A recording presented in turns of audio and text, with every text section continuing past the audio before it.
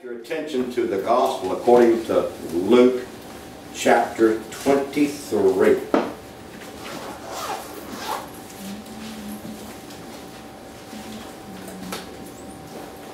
Gospel according to Luke chapter 23. My text, pardon me, make that Luke 24. The 24th chapter of Luke. And my text will be in verse 27. My message is titled, Christ in All the Scriptures.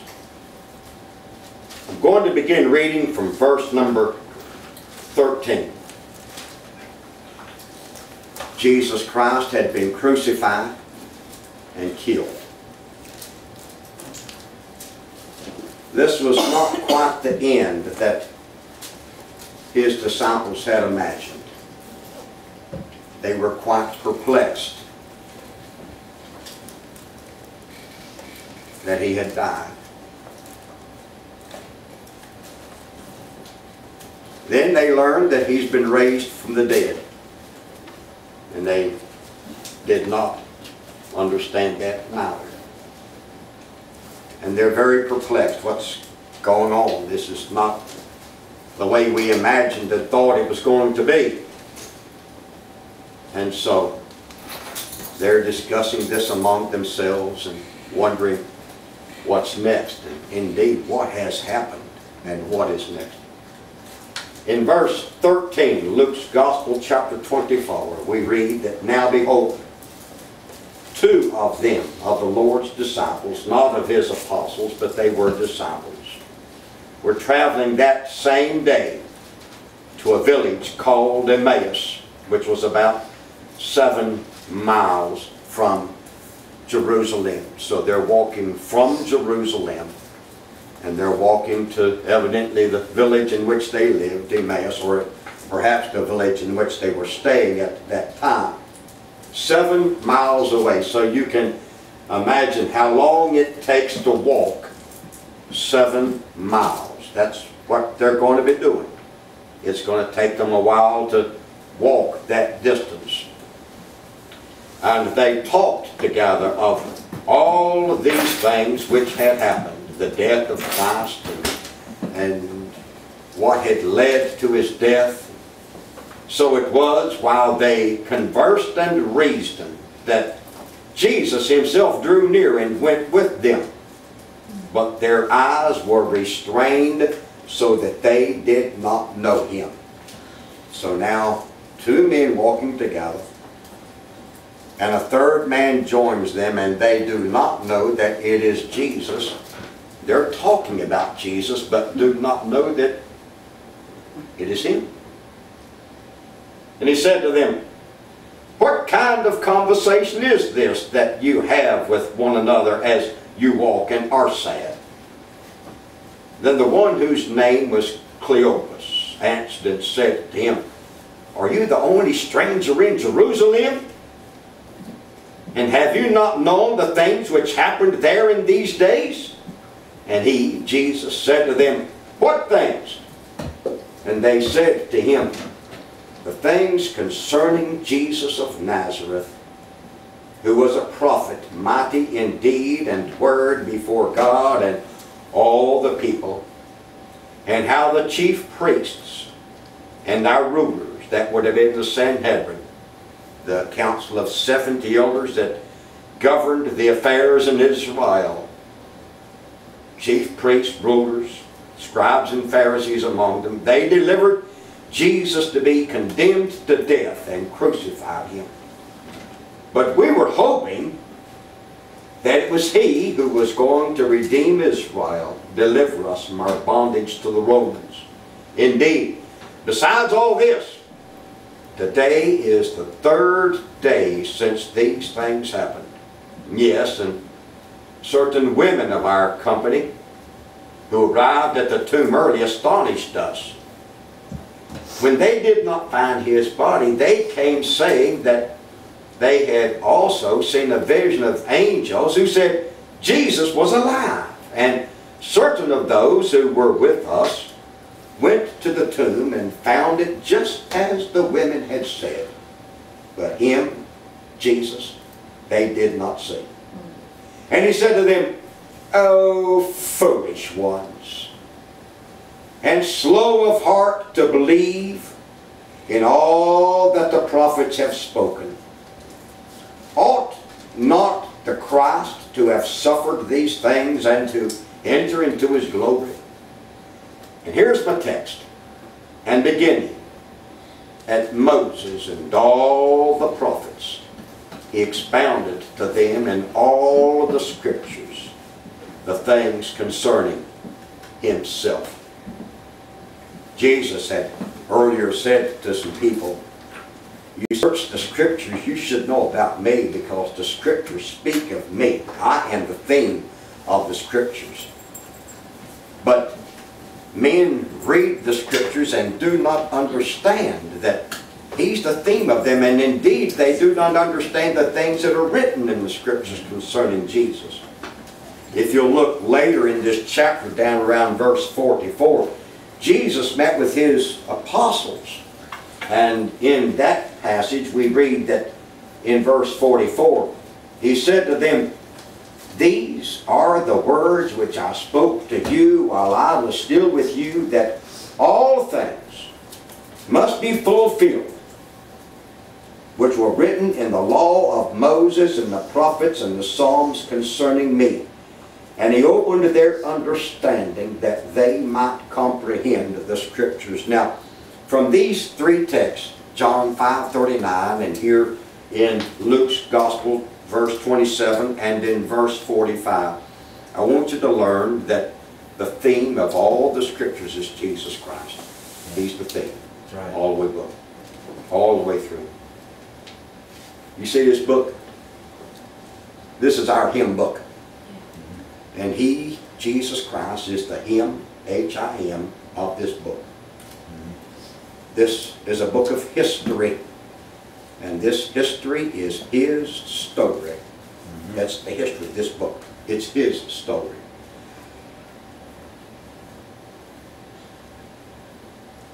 The English Navy years ago put a scarlet thread in every strand of rope that belonged to the English Navy, and you better not have a piece of that rope in your private possession, because there was a scarlet thread that ran through the entire, every piece of rope. Well, Jesus Christ is a scarlet thread running through the scriptures all the way through, all the way through. Yes. Notice that Jesus began at Moses. He went to the book of Genesis. Yes. And from Genesis, in the Psalms and in the prophets, he expounded unto them the things concerning himself. He's the theme. He says, this book, it's all about me. Yes. This is why that every faithful gospel preacher takes this text from any place in God's Word and goes to Christ. Yes. We look at this text, we look at that one, and we look at this one, and we're looking for Christ. Yes. It is said that every road in England leads to London. You may be in some deserted place in England and you find a cow path. Follow it. The cow path becomes a cart path, and the cart path becomes a one-lane dirt road, becomes a one-lane gravel road, becomes a one-lane paved road, two-lane paved road. Next thing you know, you're on an expressway, and they're all leading to London. Every road in England leads to London. Well, every text in this book leads to Christ. Yes. Absolutely. Jesus preached many messages. We have somewhat lengthy summaries of some of them. Sermon on the Mount, Matthew chapters 5, 6, and 7, 3 chapters. It's probably just a summary, but in some depth we here have a message by Jesus. There's the Olivet Discourse, a message he preached on the Mount of Olives, the Upper Room Discourse, another message he preached in the Upper Room, and some of these go for quite a few verses and 2 or 3 chapters. this message. I hope I'm not being disrespectful when I say that if I could hear but one message Jesus preached, I wish I could have heard that one. He began in Moses and in all the prophets, all the way through, talked about the things concerning himself. Now, it was a rather long message. How long does it take you to walk 7 miles? Well, Jesus, for 7 miles, he spoke of this. He said, you know that passage speaks of that? That's me. And there in that passage, that's me. And here in this passage, that's me. And he spoke of all the things concerning himself. Now, I do not have time tonight, and I am, it would be a task beyond my ability and beyond my comprehension to set forth to you everything in the Old Testament concerning Jesus Christ. But we're going to look in Genesis chapters 1, 2, and 3. Just those 3 chapters. And I want you to see tonight that the theme of all the scriptures, and I think I can show it to you from just those 3 chapters, that the one theme of all the scriptures is Jesus Christ. And he's on every page. Now it may be sometimes like a cow path, and you've got to go some distance before you find the way to him, but he's there. I want you to go to the book of Genesis chapter 1, and first of all, I want you to see that Jesus Christ is present in the Old Testament actually. In fact, I've got 4 points. Christ is present in the Old Testament actually, prophetically, evangelistically, and typically. Those are my 4 points. Christ is present in the Old Testament actually, in the very first verse of the Bible. In the beginning, God created the heavens and the earth. Now you may say, well, that's Jehovah. That is correct. If you say that's Jehovah, you are correct. In the beginning, Jehovah created the heavens and the earth. But when you come to the New Testament, you're going to find passages that say words like this: all things were created by Jesus Christ, and without him nothing was made that was made. Everything. Everything that was made by Jesus Christ. When you come to Genesis 1:1, what you are being taught is that in the beginning, Jesus Christ created the heavens and the earth. Yes. Everything that was created, he's the one who did it. It was not God the Father who did it. It was Jesus Christ, or if you will, God the Father doing it through Jesus Christ. But Jesus Christ is the agent. Jesus Christ is the one who said, let there be light, and there was light. Let the dry land appear, and the dry land appeared. That was Jesus Christ. Yes. He is in the Old Testament all the way through, actually. Now a little later in chapter 3 you'll read that Adam and Eve sinned, and having been beguiled, Eve was, by the serpent, and so God came down and pronounced judgment. He said to the serpent, he said, upon your belly you shall go, and you shall eat dust all the days of your life. And he looked at the woman who had sinned, and he said, you're going to bear children and be in childbirth with much pain and sorrow, and your husband will rule over you. And then he said to the man, and you, sir, you're going to eat by the sweat of your brow. You're going to work till the day you die and then return to dust. That was judgment against the serpent, against the woman, and against the man. It was God who pronounced that judgment. But God did it in the person of Jesus Christ. Yes. He himself has declared, the Father judges no one. God the Father judges no one, but commits all judgment to the Son, that all should honor the Son just as they honor the Father. One of these days, we're going to give an account to God. Every one of us, we're going to stand before God to be judged. The judge is going to be Jesus Christ. Yes. We're going to stand before the judgment seat of Jesus Christ. Jesus Christ is in the Old Testament. He actually is there. Even from Genesis chapter 1, he is there actually. Second, he is there prophetically. Locate Genesis chapter 3, verse 15. Genesis chapter 3, verse 15. Here is the very first prophecy that is found in all of God's Word. The very first prophecy in God's Word. Genesis 3:15. The Lord is speaking to the serpent in the presence of the man and the woman, Adam and Eve.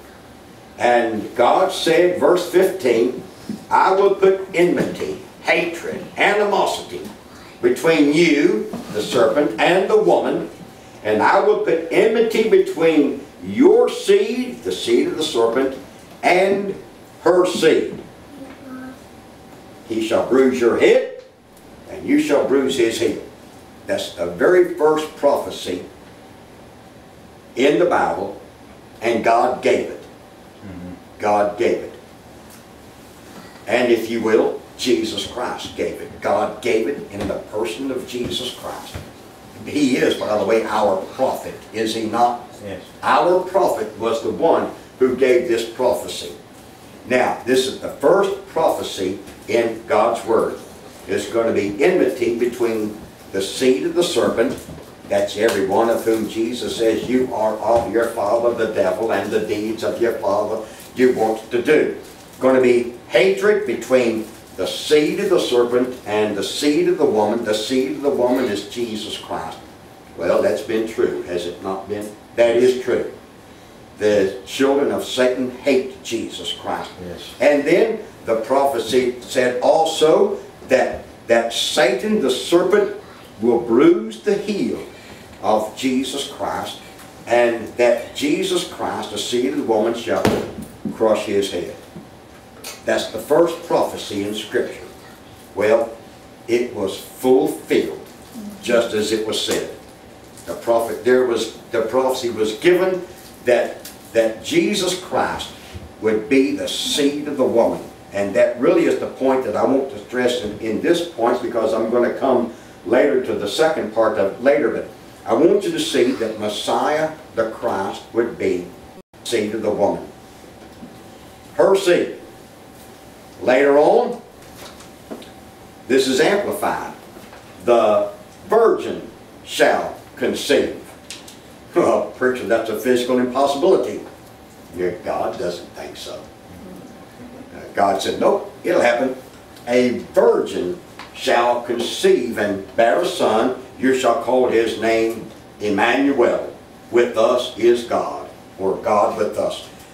The prophet Jeremiah says, or God speaks to Jeremiah and says, I'm going to do something that has never been done. A woman shall compass a man. That's Jeremiah chapter 31, verse 22. A woman shall compass a man. Well, what does that mean? Well, a man is going to be inside a woman, in her womb. But notice the word that is used for man in that text. It's not the word for a male. It's not the word for an ordinary man. It is the word Gibor, a mighty man. That's the name of Jesus Christ. His name shall be called Mighty God, El Gibor. Well, here the manly part, the hero of a man in the womb of a woman, is going to be a hero of a man. God said, I'm going to do something never been done.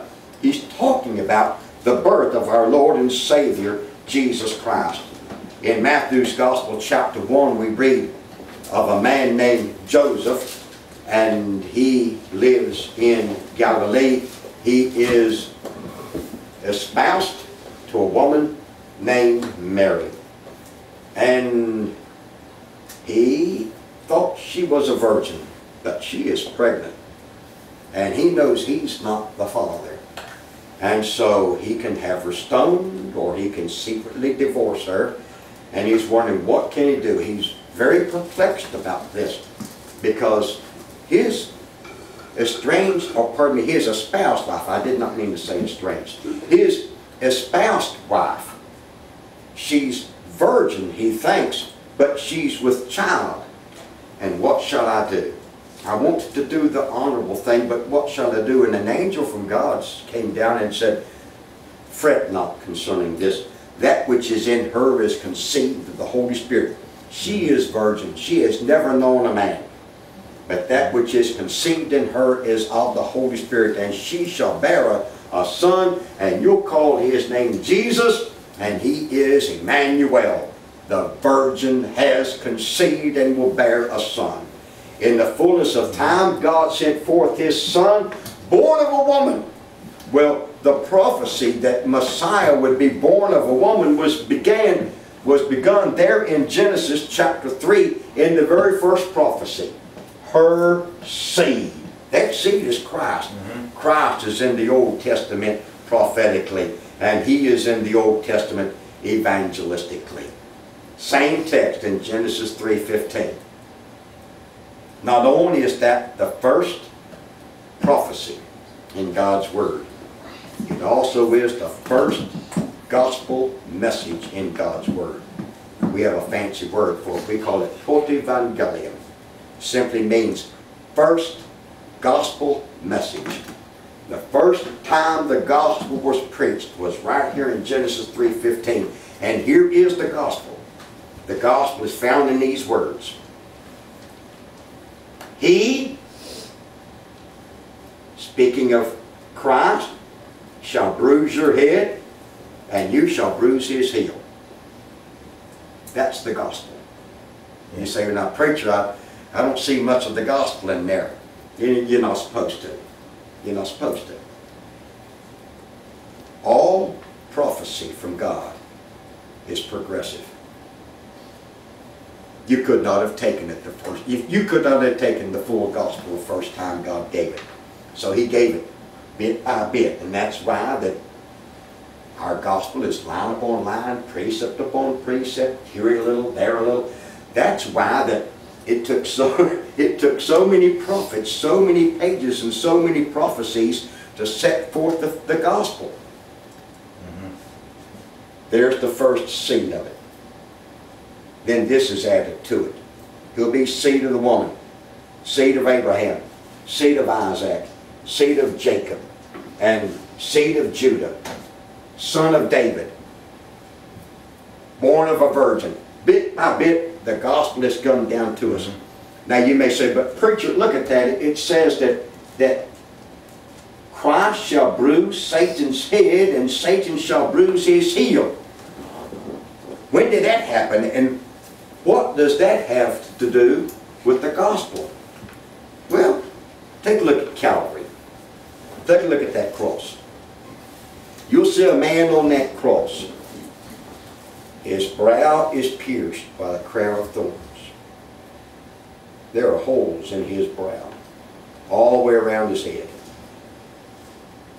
He's got a spike through this hand, and a spike through that hand, and a spike through that foot, and a spike through that foot. His back and his torso have been plowed like a field when he was whipped. And a soldier comes up and takes a spear and drives it into his side. When you look at all those holes in the body of Jesus Christ, in his brow, in his hands, in his feet, and in his side, in his back, and in his torso, what you're looking at are the fangs of Satan have sunk in to his heel. His heel is his lowest part. That's his humanity. Satan could touch the humanity or the heel of Christ, but he could not touch his deity. But he touched the heel. There are fang marks across his brow, fang marks in his hands and in his feet and in his side. Satan has bitten Christ and bruised him. But in so doing, Satan lunged, got the heel of Christ, latched on to the heel of Christ, and Christ has crushed his head into the ground. He was born for this purpose, that he might destroy the works of the devil and free those who had been in bondage to him. That's what Christ did. When Christ said, "It is finished," he was saying, "Satan, you have bitten me for the last time, and I have now destroyed you." Crushed his head. That's the gospel. And it began back there in the book of Genesis. So Christ is in the Old Testament, and notice, we're just barely looking at Genesis chapter 1 through 2 and 3. In fact, we've not looked at much of 2. It's been chapters 1 and 3. Already we've seen Christ is in the Old Testament, actually, prophetically, and evangelistically, with regard to the gospel. I want you to see now that he's in the Old Testament typically. Sometimes these things take considerable time to study to understand. Types and shadows and figures. Oh, this book is full of them. Yes. This book is full of them. Types and shadows. When you look at that tabernacle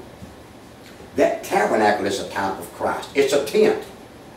The New Testament says he tabernacled among us. He lived among us in a tent, his human body. You look at that altar at the tabernacle, that's Christ. There's a laver of running water. That's Christ, the water of life. You walk into the tabernacle and there is a table of showbread. You see that bread? That's Christ. You see that menorah or the lampstand giving light into the dark room? That's Christ. You see that incense altar that's got that sweet incense coming up from it? That's Christ interceding and pleading for his people.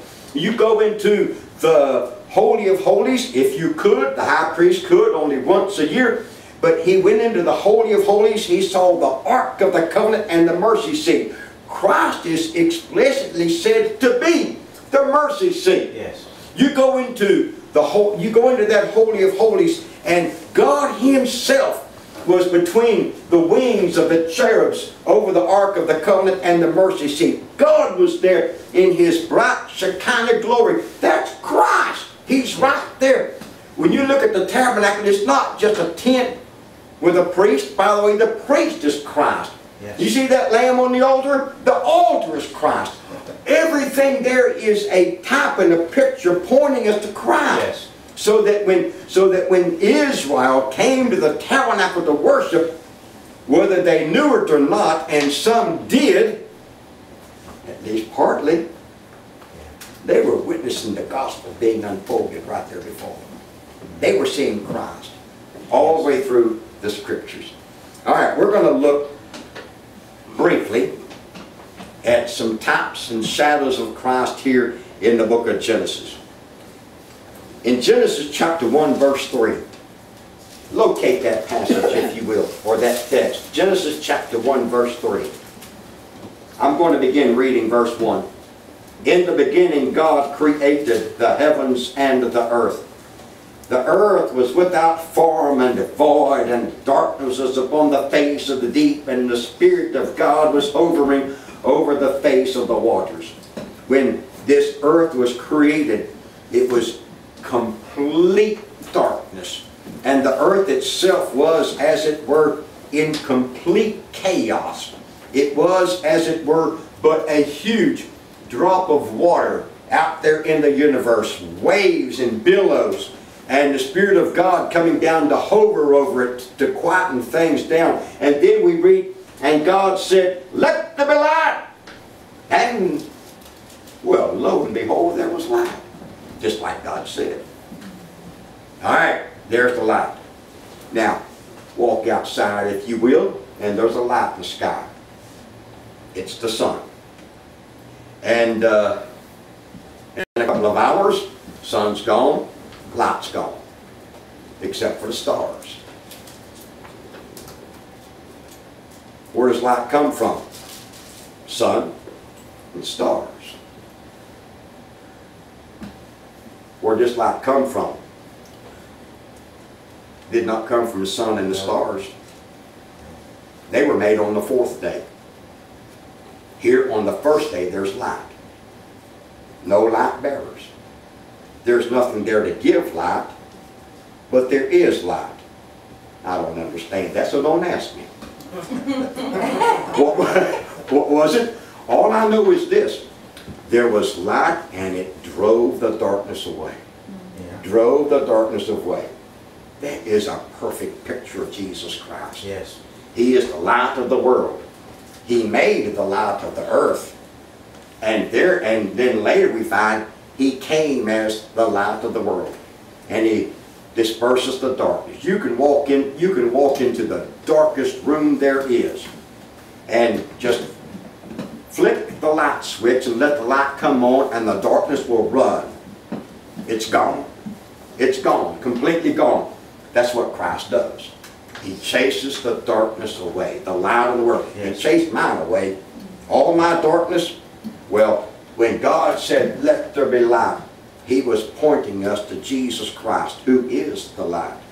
Look further, if you will, at the end of chapter 1. And God made everything He'd made, and it was good. So the evening and evening and the morning were the sixth day.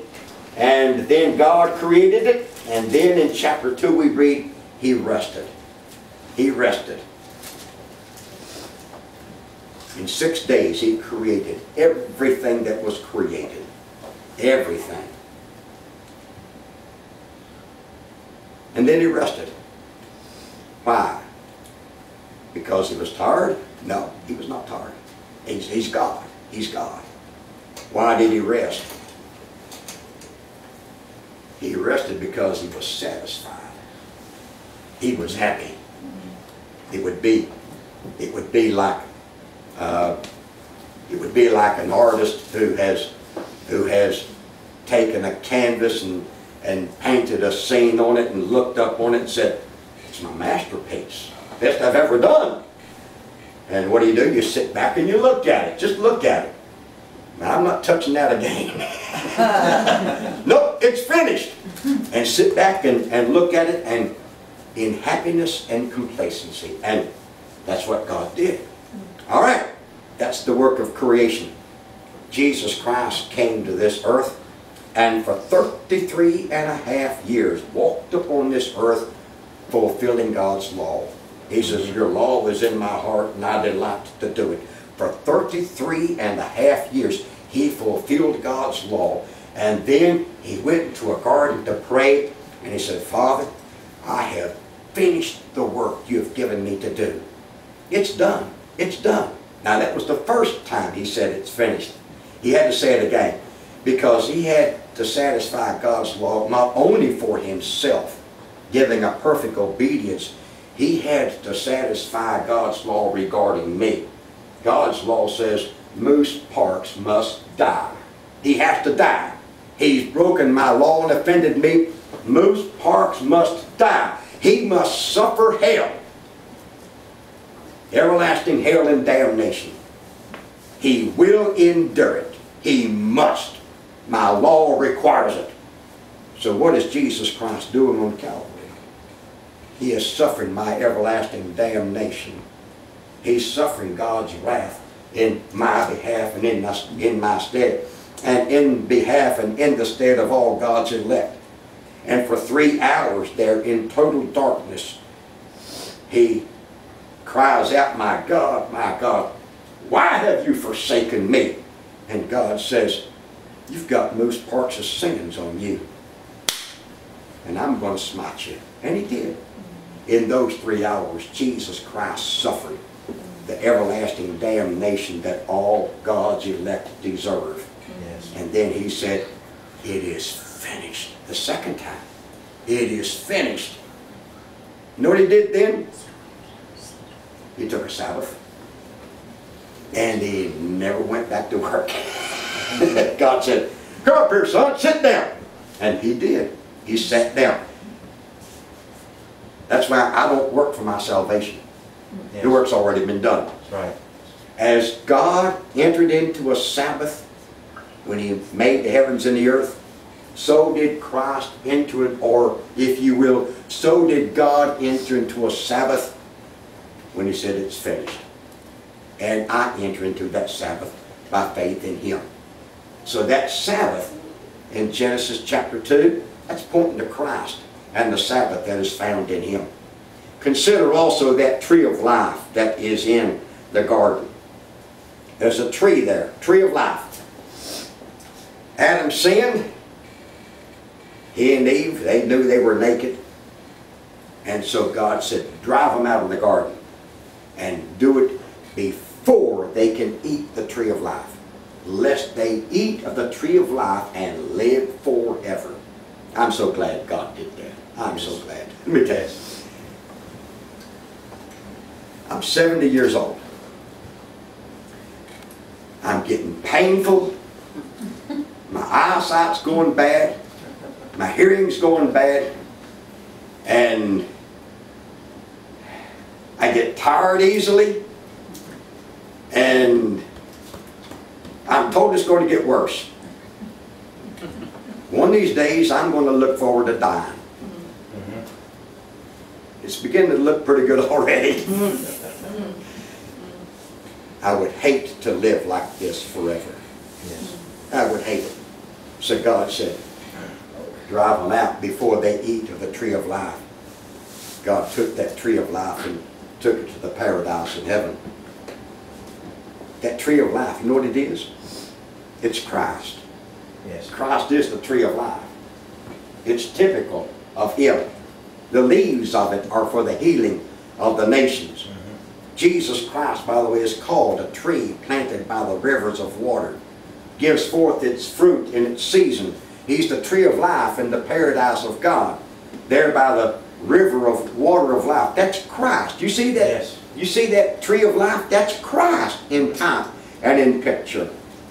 You see Adam in the garden, and he is there with all God's creation, and he sees the bear and the elk and the deer and all the animals made two by two, a male and its female, and Adam looks around and says, he sees, you know, how happy they are. How happy they are before sin entered into the world. How happy they are. And God noticed that Adam was a little lonely. And so God said, I'm going to do that for Adam. I'm going to make a helpmeet for him. So God performed the first anesthesia, put Adam to sleep. God performed the first surgery, opened his side. Notice, opened his side. God removed a rib from Adam's side, and from that rib, God made a woman, brought her to the man, and she became his delight. Well, folks, that's pointing to Christ. Yes. On Calvary, Christ was put to sleep in his death. And his side was opened. And from that side came the blood and the water that made pure a wife for Jesus Christ. We came from his side. And therefore, the creation of that first woman, that's pointing to Christ and his wife. Paul makes a point of just stressing that in Ephesians chapter 5. He says, I'm talking to you about a man and his wife, or really I'm talking to you about, in mystery, Christ and his wife. Consider also that when Adam and Eve sinned, and chapter 3, they sinned and they realized they were naked, and they tried to make garments for themselves, and then they heard the voice of God walking in the garden. God has come down to walk with fallen creatures, and they hide. Adam, where are you? God knows. He wants Adam to know that Adam is lost and estranged from God. Where are you? And Adam is found, of course. But here is God coming down to walk with Adam and Eve in the cool of the day. You know what that points to? Jesus Christ, who left his Father's glory, laid aside his heavenly glory, and came to this earth to walk with wretched sinners like you and me. Came down to earth to walk with us. And then Jesus not only came to walk among men, but he came to make their salvation possible. To make their salvation effectual. And to make a sacrifice for their sins. So I'll give you one more time. One more time. Adam and Eve are naked. then we read later on in chapter 3. Go back to chapter 3 for a moment. Genesis chapter 3. Look in verse 21. Also for Adam and his wife, Eve, the Lord God made tunics of skin and clothed them. God clothed them. Now there's the gospel. That is the gospel. Yes. God made tunics of skin and clothed them. Now, preacher, how in the world did you find the gospel in that statement? Well, let me ask you this. Where does skin come from? It comes from an animal. How do you get skin from an animal? No, you kill it. Shed its blood. Remove its skin. What did that animal do to die? Nothing. Nothing. The animal is innocent. But God performed the first sacrifice. Yes. Jesus Christ did it as the priest. Took an innocent animal, brought it over to an altar, sacrificed it, shed its blood, then took the skin of that animal and clothed Adam and Eve. And my friend, that is the gospel. Yes. That is the gospel. Jesus Christ on Calvary.